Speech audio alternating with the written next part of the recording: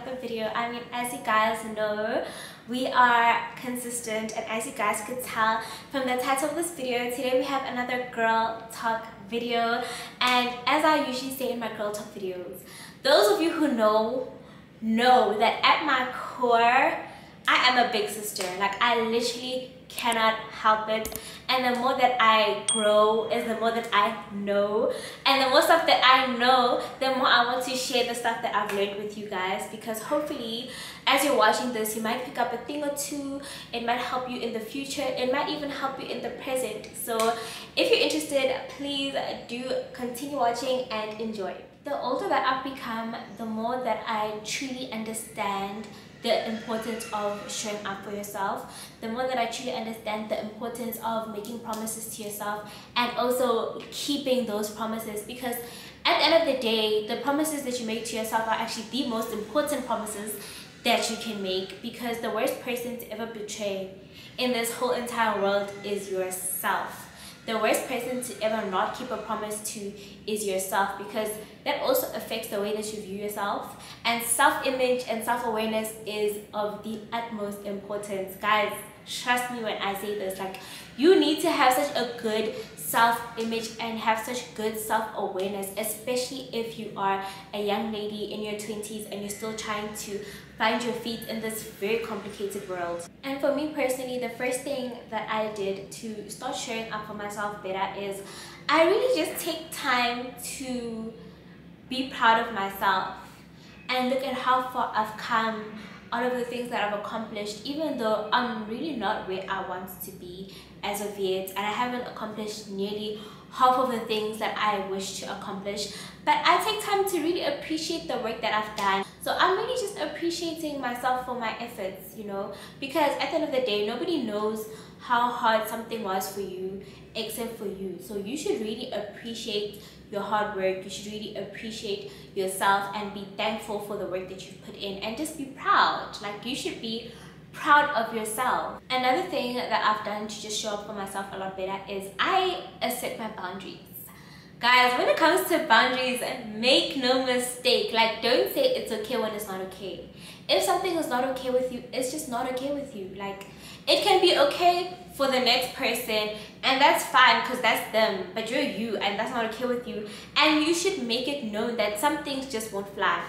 Some things just won't fly. And when people know that you have boundaries, and also when you know that you have boundaries, you save yourself from a lot of poor quality experiences. Guys, having boundaries saves you from so much. It saves you from poor quality experiences, it saves you from disrespect, it saves you from going through things you have no business going through. Because a lot of the time, if you think about it, well, for me personally, when I think about it, all of the times when I have sort of like disrespected myself or put myself in unfavorable positions is because I had not asserted my boundaries, or I had overstepped my own boundaries. And if you overstep your own boundaries, you can't really expect other people to respect them, because you also don't respect them yourself. So when it comes to boundaries, be very assertive, know what is okay for you, know what is not okay for you, and make sure you communicate it even within yourself. Like, have boundaries within yourself. You should know that, okay, there's just some things I'm just not gonna do. Like, that's my boundary.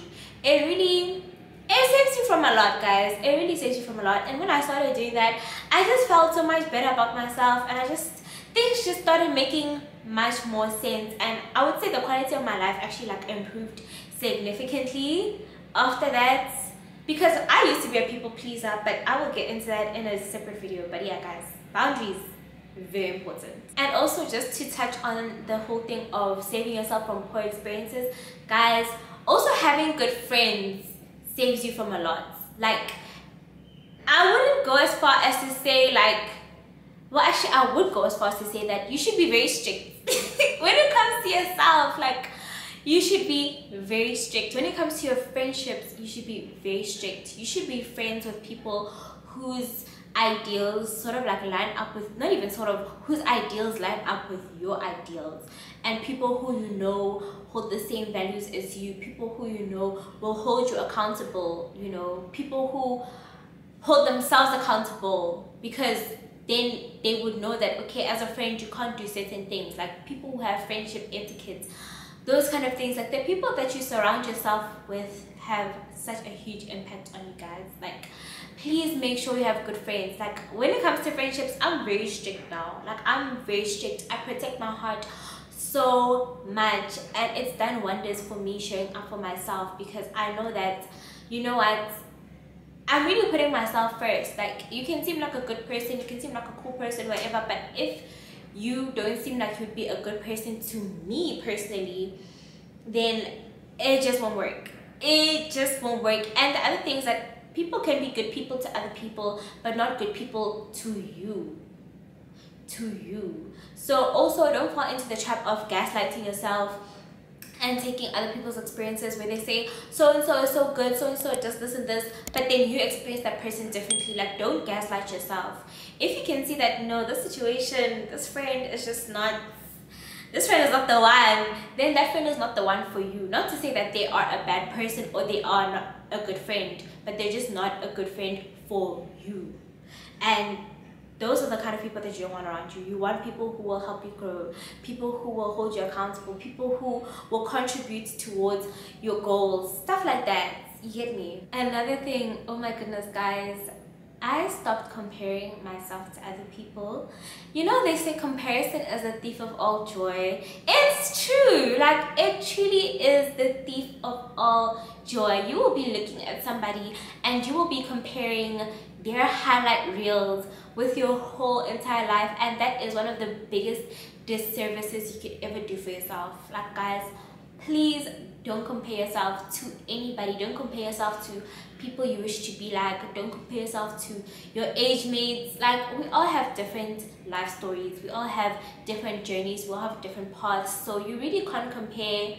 You can't compare apples to oranges, because we're all different fruits, and you're doing yourself such a disservice by comparing yourself to other people, because they have their own things going on.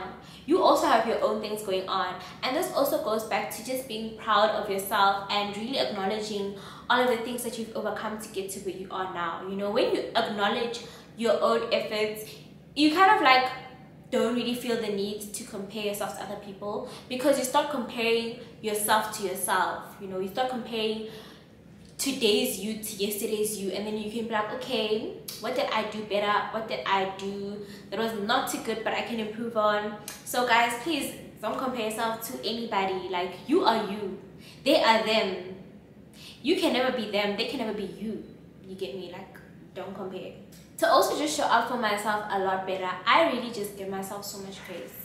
Like guys, one thing about me, I will give myself grace. Like if I have forgiven myself, there is nobody who's gonna make me feel bad about anything. Trust me when I say that. I just give myself space to make mistakes. I give myself space to feel whatever I'm feeling, but I don't dwell on that feeling for too long. You get me? So sometimes I just have my sad girl days where I'm just feeling down and out, my spirit is low, you know, I just don't want to do anything, I'm just feeling so unproductive. I allow myself to feel my emotions. Like I truly allow myself to feel my emotions, and the more in tune you are with yourself, like the easier it is to get through whatever emotion that you're feeling. And you know, I know that sometimes I'm gonna be feeling like really good, I'm gonna be feeling super productive, and I know that both are okay. Like you need both to basically be alive. Like you can't just only have good days. Like guys, that's not possible. Like in as much as we only want to have good days, you know, good days in my mind, it's just not realistic. It's just not realistic. Like give yourself grace and forgive yourself. Like forgive yourself. Forgive yourself for the things that you didn't know. Forgive yourself for the things that you knew but you just seemed to have forgotten. Forgive yourself and just give yourself grace, guys. Like it makes all the difference. It truly does. I have also started praying a lot more. Oh my goodness, guys, you know, like working on your relationship with God really does a lot for your well-being, your holistic well-being. It also changes how you see yourself. And the reason why I'm saying this, is because once you truly understand that God took his time, his precious time to form you, to write your story, to do all of these things for you, you know, like God sat there and he was like, okay, Dino is going to be like this, she's gonna look like this, her journey is gonna be like this.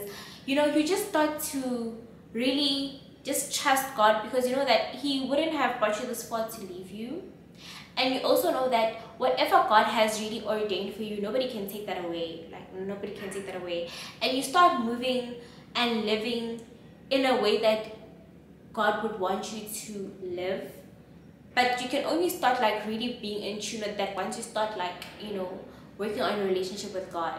So praying more, journaling more, you know, reading scripture, it's done a lot for the way that I see myself personally. And I think, not even I think, I actually know, because I talk to my friends about these things. Like, this also goes back to what I was saying about having good friends. Like, me and my friends talk about God, we talk about scriptures, we talk about the stuff that we're going through, you know, we share sermons with each other, you know, all of those things. And we really just start to see life in a better light, and we start to see ourselves in a better light the more that we work on our relationship with God.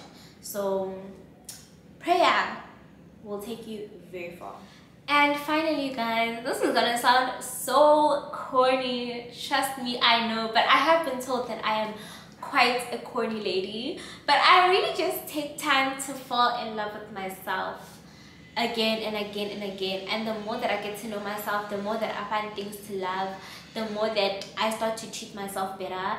So yeah guys, falling in love with yourself, you know, it does wonders for you as a person. And also just remembering that, okay, there's certain things you wouldn't do to somebody that you love, right? Like, if you know that somebody that you love is coming over to your place, you're gonna make sure that the place is clean. Like, because this person that you love is coming, so like they need to find a place that's clean, they need to find the dishes washed, they need to find you washed, you know, stuff like that. So then you should love yourself enough to also be like, okay, I am somebody that I love, so I want to have my dishes cleaned for myself, you know, I'm somebody that I love, so I want to make sure that I do this and this for myself. Because you love yourself too much to tolerate certain things, and you love yourself to the point where certain things just wouldn't be that way. Like, self-love, guys, like falling in love with yourself over and over, it will really help you to show up for yourself a lot better.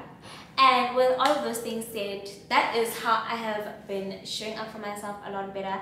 There's still a lot more that I could say, but I just don't want this video to be too long. You guys can let me know if you want a part 2, or I will make a different rendition to this video. But yeah guys, I really do enjoy sharing the stuff that I've learned with you guys, because as I said, the more that I grow, the more that I know, and the more that I know, the more I just want to share with people, because I know that there are some people who feel the way that I feel about certain things, and some people who are also going through it and they don't know how to get through it, you know. So I'm here to help you get through it if you're going through it, you get me. Thank you guys so much for watching. Please don't forget to hit that subscribe button if you haven't subscribed as of yet. Until next time, this is it from the Consistent Queen. Bye.